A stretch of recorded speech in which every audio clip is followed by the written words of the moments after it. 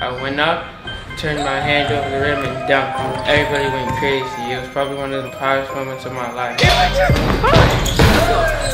This is a single leg RDL. So this is gonna be working out your hamstrings. When you jump, you're gonna be using a lot of your, what we call posterior chain, so your hamstrings, okay? That's gonna be pushing the ground away from you, okay, when you jump up. So having strong and explosive hamstrings, that's super important. It also simulates like the jumping phase of a jump. Because pretty much when you're about to jump, you're gonna come here and you're gonna drive that knee up to go into that dunk.